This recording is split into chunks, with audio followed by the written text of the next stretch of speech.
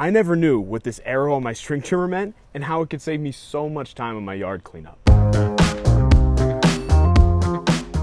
So the arrow points in the direction the trimmer head spins.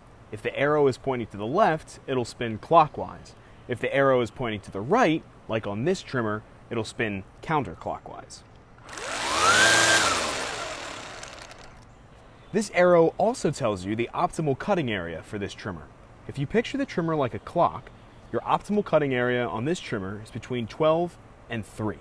When you're trimming along your path or a mulch bed, walk forward and the arrow will point away from where you want your debris to go. And now when I string trim, it leaves my mulch beds looking perfect. I'm so glad that I learned this hack because